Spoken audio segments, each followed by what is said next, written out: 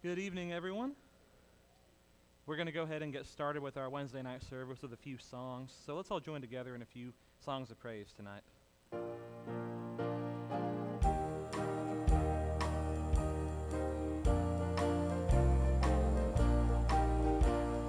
Standing on the promises of Christ my King, through eternal ages let his praises ring. Glory in the highest I will shout and sing, standing on the promises of God. Standing, standing, standing on the promises of God my Savior. Standing, standing,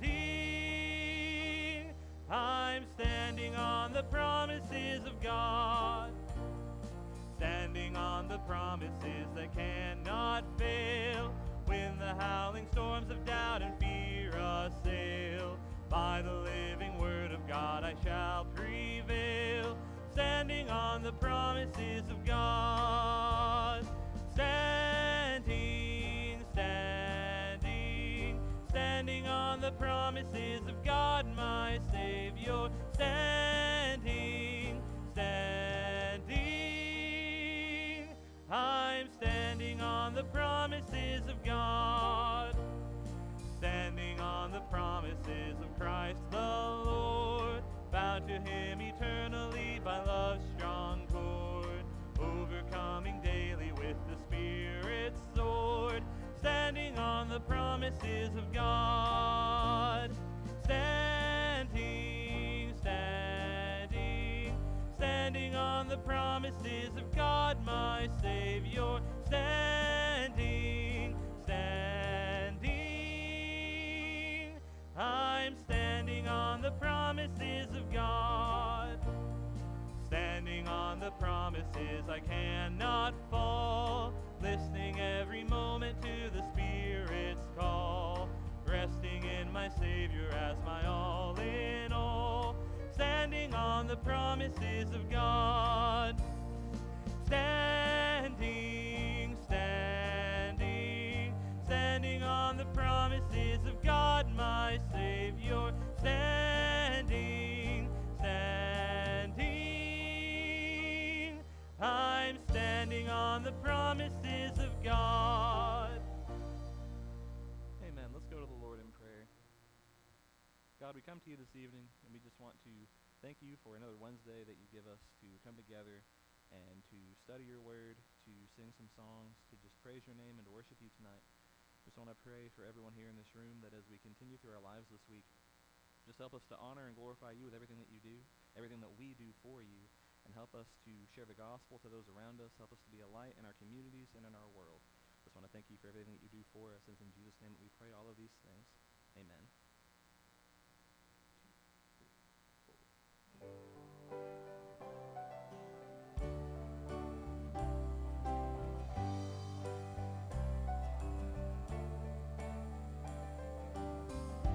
Lord, I lift your name on high. Lord, I love to sing your praises. I'm so glad you're in my life. I'm so glad you came to save us. You came from heaven to earth to show the way, from the earth to the cross, my debt to pay, from the cross to the grave, from the grave to the sky. Lord, I lift your name on high.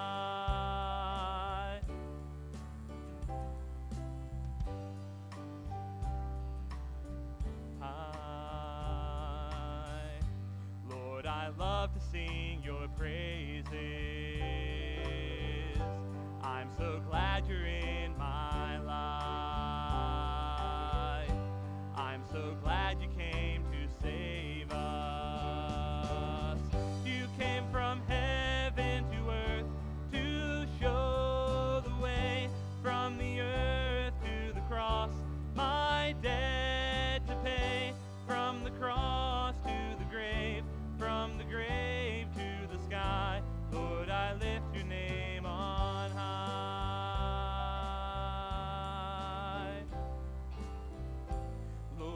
lift your name on high.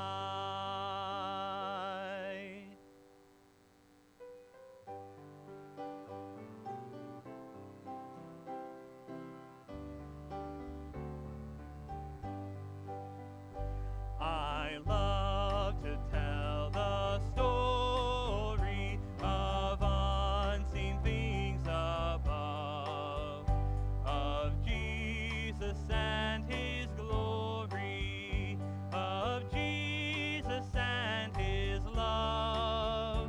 I love to tell the story because I know 'tis true. It satisfies my longings as nothing else can do. I love to tell the story, 'twill be my theme in glory, to tell the old story of Jesus and his love. I love to tell the story, 'tis pleasant to repeat what seems each time I tell it more wonderfully sweet.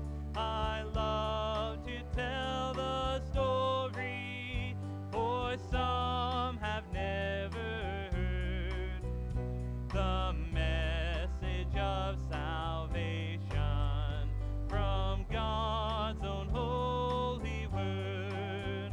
I love to tell the story, will be my theme in glory, to tell the old story of Jesus and his love.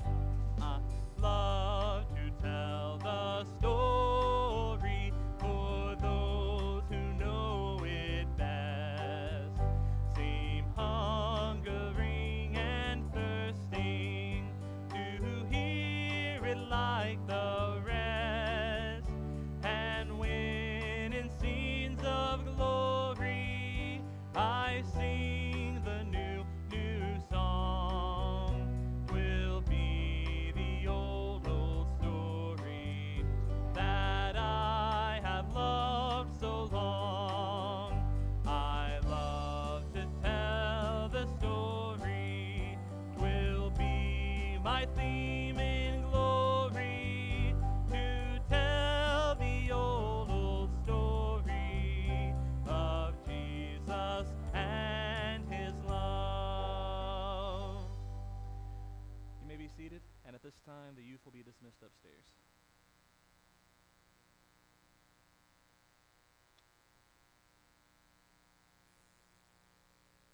Now, let's pray together tonight. Father, we thank you again for a wonderful day that you have given us. It's perhaps been a busy day for some, and we come now at the end of that day, end of this day, and we just ask you now just to fill our hearts with your word.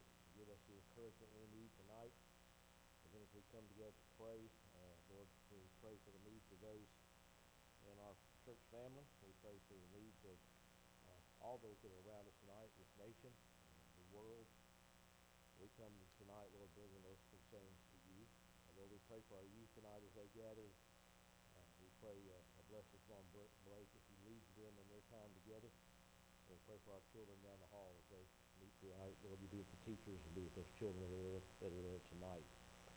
Now we pray your blessing on us as we open your word together and spend some time there tonight. We ask those things in Jesus' name. Amen. Have your Bible. We're going to be a little bit long in readings tonight. I'm going to be reading about 30 verses, and we're going to be looking at a message that I've entitled Hearing, Believing, and Acting. Hearing, Believing, and Acting. In the book of Joshua, chapter 5, in the verses 13 through 15, the Lord sends his messenger to Joshua to speak to him. And we see in verses 13 through 15 there in Joshua 5, and it came to pass when Joshua was by Jericho that he lifted his eyes and looked, and behold, a man stood opposite to him with a sword drawn in his hand. And Joshua went to him and said to him, "Are you for us or for our adversaries?" And he said, "No, but as commander of the army of the Lord, I have now come." And Joshua fell on his face to the earth and worshipped, and said to him, "What does my Lord say to his servant?" And the commander of the Lord's army said to Joshua, "Take your sandal off your feet, or off your foot, for the place where you stand is holy." And Joshua did so. And then when you get to chapter 6, the angel speaks. The messenger speaks to Joshua, and he talks about the destruction of Jericho. And beginning in verse 1, it said, "Now Jericho was securely shut up because of the children of Israel. None went out, and none came in. And the Lord said to Joshua, See, I have given Jericho into your hand, its king and its mighty men of valor. You shall march around the city, all you men of war. You shall go all around the city once. This you will do 6 days. And the 7 priests shall bear 7 trumpets of ram's horns before the ark. But the 7th day you shall march around the city 7 times, and the priests shall blow the trumpets. It shall come to pass, when they make a loud blast with the ram's horns, and when you have heard the sound of the trumpet, that all of the people shall shout with a great shout. But then the wall of the city will fall down flat, and the people shall go up, every man straight before him. Then Joshua the son of Nun called the priests and said to them, Take up the ark of the covenant, and let 7 priests bear 7 trumpets of ram's horns before the ark of the Lord.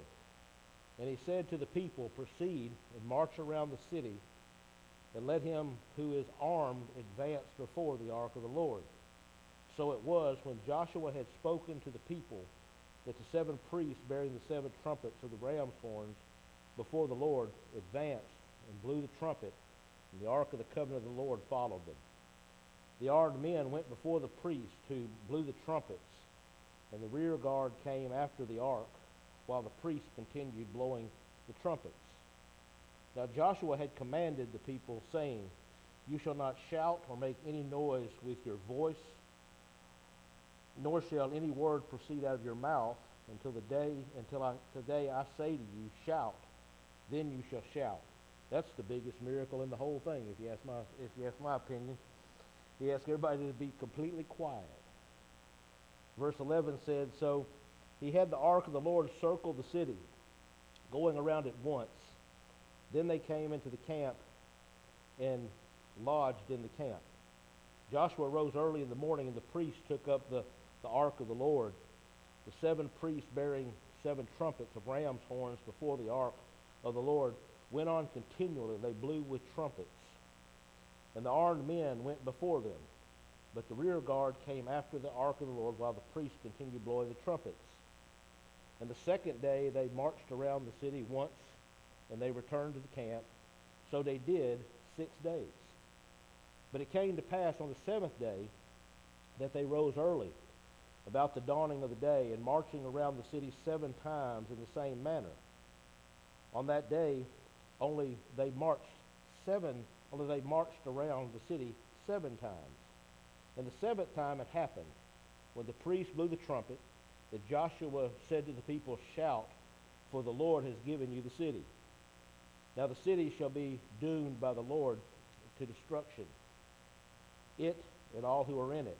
Only Rahab the harlot who shall live, she and all who are with her in her house, because she hid the messengers that we sent. And you by all means abstain from accursed things, lest you become accursed when you take those accursed things, and make them in the camp of Israel, and make the camp of Israel a curse and trouble it. But all the silver and gold, and the vessels of bronze and iron, are consecrated to the Lord. They shall come into the treasury of the Lord.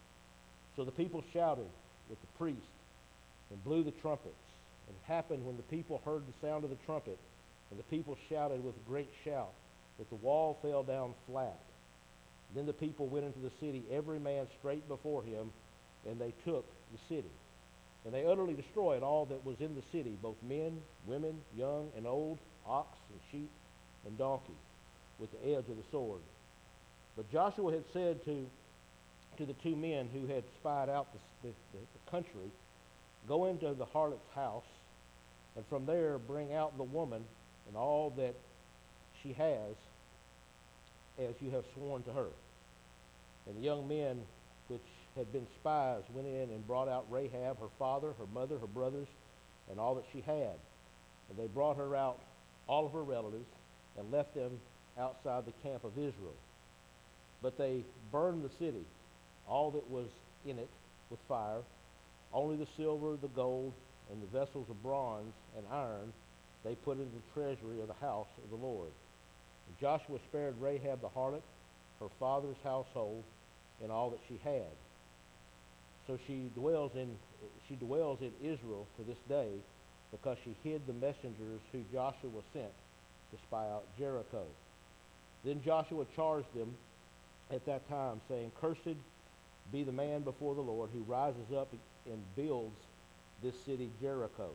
He shall lay its foundation with his firstborn, with his youngest he shall set the gates." And so the Lord was with Joshua, and his fame spread throughout all of the country. A long reading, a long story. And then when you go to the New Testament, you have to read that whole story. To get to the New Testament over in Hebrews chapter 11, verse 30, here's all you get, one verse. By faith, the walls of Jericho fell down after they had encircled for 7 days. You get all of that story just to get that one little sentence over in the New Testament. But what does it say to us? I believe it's talking to us about our lives, not only our personal lives, but the life of the church as well. Because we're going to suffer heartaches and setbacks and difficulties in our lives. God's going to ask us to do things that seem like there's no way they can be done, but He's going to tell us, "I want you to be faithful. I want you to do these things." And I believe if we want to see these mountains fall, if we want to see these fortresses moved out of our way, if we want to see these problems disappear, if we want to see the gates of hell unhinged and lay in the dirt, if we want to see pagan philosophies dismantled and the rampages of all the evil in our world today torn down, then we need to hear what God, what His Word, and how it is spoken to us. We need to hear it, and we need to believe it, and we need to act in obedience. In other words, we need to learn from Joshua here and all the Israelites who were at the walls of Jericho. I mean, this story is one that you just can't make up. I mean, it's one that's just totally unbelievable. God's people had crossed into the promised land, and when they reached this strategically vital city, when they reached Jericho, we read there in verse 1 that Jericho was securely shut up because of the children of Israel. None went out and none came in. Jericho was this impenetrable city. It was locked down. They were on high alert. They weren't going to be attacked. They were going to be a strong fortress. There was not going to be a victory come against them. It was airtight. But the Lord comes to Joshua, and He says in verse 2, "And the Lord said to Joshua, See, I have given Jericho into your hand, its king and the mighty men of valor." Now, I'm putting myself in Joshua's shoes for a minute. Okay, Lord, I see Jericho, but God speaks in the past tense. He said, "I've given them to you. I've given you the king, and I've given you Jericho, and I've given you all the men of valor, their army, their fighting force. They're yours." But yet Joshua was on the outside looking at this city and its walls. He doesn't have an army to take this city on, not to the size that he needs. He doesn't have what he needs to take on this fortress.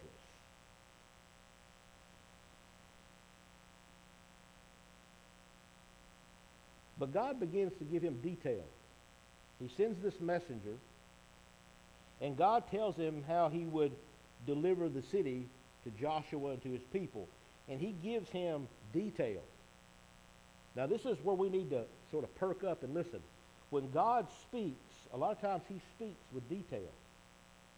We can't make it a shortcut. We've got to do exactly what God says, the way God wants us to do. I want you to march around the city 6 days at one time. I want the trumpets blown. I want all this happen. That's what I want you to do. On the seventh day, I want you 7 times. You're going around that city 7 times. That's what I want you to do. I could just hear some of us now. I don't know why we got to wait till the last day. Well, let's just do 7 times today. Save ourselves them other 6 days. But that's not what God said do. He said you're going to march around the city 6 days. Then on the 7th day, you're going to do it. On this last day, you're going to do it 7 more times. This time, you're going to have the priests blowing the trumpets and in response to God's promise. So Joshua calls up the priests and the armed men of Israel. He brings them before him, and he speaks to them. He tells them what the Lord has told him. In verse 8, so it was when Joshua had spoken to the people that the 7 priests bearing the 7 trumpets of ram's horn before the Lord advanced and blew the trumpets, and the Ark of the Covenant followed them. He says, here's what they're going to do, and so they marched around the city. They start marching. Now, try to get that picture in your mind. They've got a fortified city, walls around it, they're strongly defended, and here they go, marching around the city like it's a parade. Now, if you stand back and look at that picture, what you would say from the outside is, why would anybody in their right mind do such a thing? That doesn't even sound plausible. I mean, it doesn't make any sense. But the only plausible explanation here is that they heard the word of the Lord spoken. This is what God said to do. Doesn't make any sense. Now, if I'd have drawn that plan up, or anybody here would have come to me and said, here's the plan. We're going to march around the city. Here's what we're going to do. The last day we're going to march around it 7 times. The walls are just going to fall down. And I would look at you just like you would look at me, like we were crazy. Didn't make any sense. The only difference here is God had spoken, and the people believed it was true. Because if they didn't believe it was true, why are they doing it? The sad part about many in the church today, the church as a whole, not just this church, but the church as a whole, many people, they hear God speak, but they don't want to follow in obedience. They don't want to do exactly what God tells them to do. God spoke here, and they believed it. They said to themselves, this is true, and they acted in obedience, down to the very part where Joshua tells them all, I don't want to hear one word come out of your mouth. I don't want to hear any, y'all be quiet, women talking to the kids. I don't want to hear anybody. I don't want to hear the kids. I don't want to hear nobody. Nobody says a word. Nothing comes out of your mouth until I tell you shout. And then everybody's going to shout. The thing about this plan, it would have been a very bad plan if God hadn't given the word. But that's what God said do. And so they listened to the words of God. If it had been heard by people who lacked faith, it would have never been carried out. I mean, God can speak, and a lot of people are still going to say, no, don't believe that's going to happen. Nope, not going to do that. That's too difficult. Too much responsibility, too much responsibility, too much dedication, too much sacrifice. I can't do that. That plan doesn't sound right. Even though God said it, these people believed it, and that's the only way the plan worked.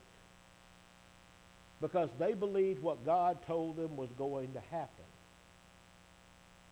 Because Joshua heard, and his men believed the message of God, they put their faith in the message of God, and they responded to it in obedience. They did exactly what God told them to do. Now, we all know these people weren't perfect. They had proven that, but they listened this time. And that's the way we need to look many times, and most of the times when God speaks to us. God often makes a promise and then issues a command that makes no sense without that promise. God says, I want you to do this. I'm going to do this for you. You can have this. This is going to come to pass, but here's what you got to do. And the here's what you got to do doesn't make any sense to us. And it scares us. And a lot of times we don't follow through on that plan to get the promise. And that's what we're seeing here. God had promised, he said, here's the city, I'm giving you the king, I'm giving you their mighty men, the walls are going to fall flat, all that's going to happen, it's yours. In the past tense, it's already happened, but here's what you have to do. And he gives the marching orders. But God always does that. I mean, you think about Scripture. He promised Noah that a flood was coming, and he commanded him to build an ark, even though it hadn't rained, even though it was completely dry, even though he wasn't near any water. He says, Noah, the flood's coming. I promise you it's coming. I promise you I'm going to save you and your family, but you've got to build this ark to be saved. And so Noah goes to work. He promised Abram that he would give him a family and a land, and he commanded him to leave almost everything that he had and everything that he had known. You leave this, and I'm going to make you a father of more countless people than the stars. But he didn't see that. Here's what I'm going to do, but here's what you got to do, and the doing part's tough. He promised Moses he would rescue the people from Egypt, and he commanded him to go before the most powerful man in the land and make his case. Now, Moses says, we want freedom, but this sure don't make any sense, me going to Pharaoh. Makes no sense what you're asking me to do. But he did it. You see, in all of those cases, and in our case as well, faith hears the promise, it hears the command, and it believes both of them. It believes what God is promising us is going to come to pass, but it also believes, as crazy as it may sound to us, in our small minds, God speaks to us and he says, here's what I want you to do. Here's the command, but we believe it. And when we believe, when we hear the command, when we believe the command, when we hear the promise, when we believe the promise, then it takes an act of obedience. We have to go to work. They had to march around the city. Noah had to build an ark. Moses had to go before Pharaoh. Abram had to leave it all. But that's what God had commanded to receive the promise. You see, if we want to exercise faith on a daily basis, in order that we may build our faith like a muscle, we can grow it to maturity, we have to be people who abide in God's Word. We have to be in God's Word. We have to read it. When we're looking for something, we're in God's Word. When there's a need in our life, we're in God's Word. We're looking for answers while we're in there, but you got to ask some questions when you get in there. I don't know if you do this or not, but you should be doing it. If you're reading God's Word and you're trying to get past a fortress in your life, you're trying to get through a difficult time in your life, it seems like there's no way to get past, no way to get over, no way to get under it. You've got to be in God's Word. You've got to be asking, what am I being promised? What's God promising me is going to happen in this situation? What's God telling me that's going to happen in this situation? And then you have to ask, what am I being commanded to do? What does God want me to do to see this promise come to pass? And what will obedience look like in my life? What am I going to have to do, and how am I going to be obedient in doing so? You see, that happens to us each and every day. How is God speaking to my life? What does he want me to do? How can I be obedient? But this kind of daily communication with the Lord through His Word, it strengthens our faith, and it also produces this steadfast obedience. The more time you spend with Him, your faith is strengthened and your obedience is strengthened, because the more you know God, the more you know you can trust Him. It's no longer a ledge that you jump off of. It's not. When my boys were little, and for y'all that still have little boys, and some of them have gotten Levi's even past their age at this point, I remember I'd always seen it happen. I'd always heard stories, and I'd always heard sermon illustrations of it happening. But it truly happened to me one day. We were out one day, and they were playing on this playground equipment. And it had a climb-up thing and a ledge, and, you went down a slide and all this kind of stuff. And I'm just watching and making sure they're not going to, they're just little boys. I mean, they were smaller than they were when we first came here, and Debbie just saw that picture a while ago. Just little fellas. And I was walking around watching them. Paula was on the other side. She was watching them. And I heard Noah go, "Dad." And when I looked up, he was already in the air. He had just jumped. And all I did was go, whoop, and he landed right there. He knew I would catch him. He trusted me that much that he was willing, without giving me any forewarning other than Dad when he's already in midair, that he was going to jump. Now, I'm telling you now, he was a good, 5 foot off the ground, little boy. 6 foot off the ground, I guess. He was above me. And he just jumped. And all I did was turned around, and there he was, and I just caught him. That's what God expects out of us. God expects us when He says, "Here's what I want you to do," and I just want you to jump, as we just jumped. And we know God's going to catch us. We know He's got us because He's commanded us. He said, "Here's my promise. Here's what I want you to do. I'm going to see you through this." We have to be willing to, Scripture tells us, we have to be willing to be like little children sometimes when it comes to faith. We get older and we know it all. And God just wants us to be like a child, just willing to trust. The more we spend time with Him, the more we strengthen our faith, the more we produce obedience, so that we live out our Christian life. We live it out, and we persevere through trials, because trials are going to come to every one of us, some more than others, but they're going to come. They're going to happen. And we need to obey God simply and only because we can believe His promise to us. And just like in this passage tonight, many of you have seen it. I've seen it in my own life. And God tells us, "I'll bring the walls down." The walls that are causing you trouble, the walls that are causing you pain, the walls that are causing you discomfort, I'll bring those walls down. I just want you to be faithful and trust me. Follow my word. Follow my commands to a T. And the walls will come down. Let's pray together. Father, we thank you tonight for just being able to come together and spend time in your word this evening.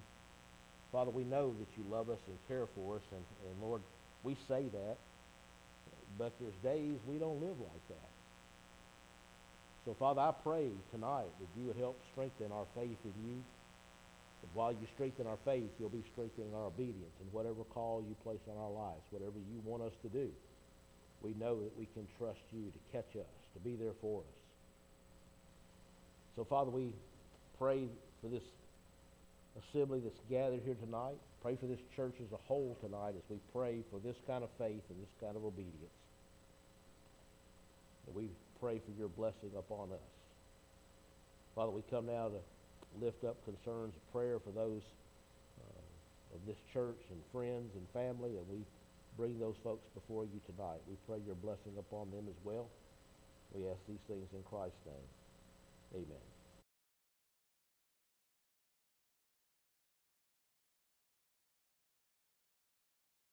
Thanks for joining us this morning for worship at First Baptist Church, Cantonment. We were so glad that you were with us this morning. I pray that you were blessed by the singing of songs to our Lord, but also by the opening of His Word together and allowing God to speak into our lives. This morning, I pray that you receive a great blessing by that. Look forward to seeing you next time that we're together. Join us anytime at First Baptist Church, Cantonment, here in Cantonment, Florida. We'd be glad to see you. Look us up on our Facebook page, check out our website, and come visit with us. Again, have a great week.